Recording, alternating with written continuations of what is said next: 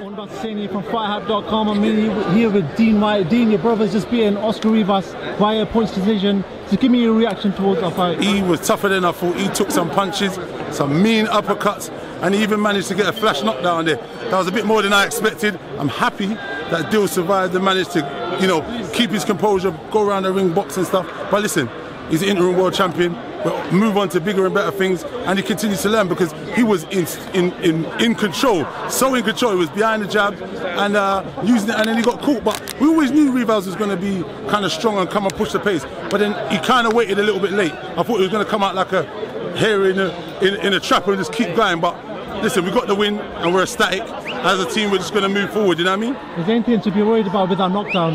You did Not really, it was flash. He said he crossed his legs. I got to go back and look, but that's all I can say. Let me get back there, but we'll try and catch up again back at the hotel or something. Thank you very much.